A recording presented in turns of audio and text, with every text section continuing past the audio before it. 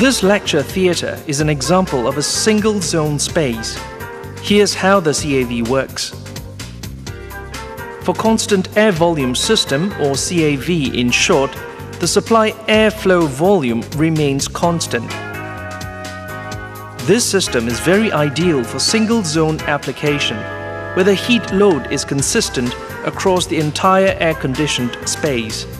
To maintain the room temperature when the heat gain varies, the supply air temperature of the system has to be varied.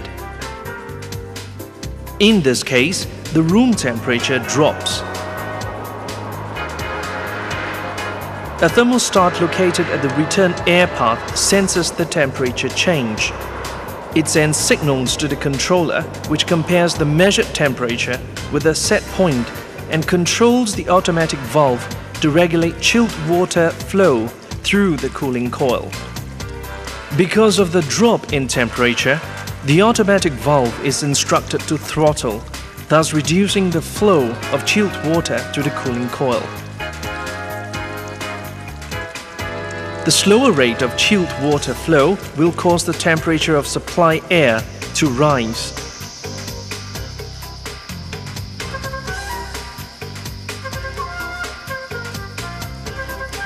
Now, with the higher temperature supply air, the air-conditioned space temperature is returned to its set point.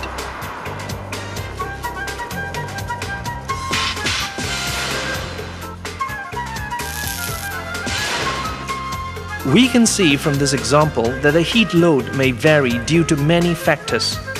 The temperatures in different rooms will therefore be different if it is not controlled properly.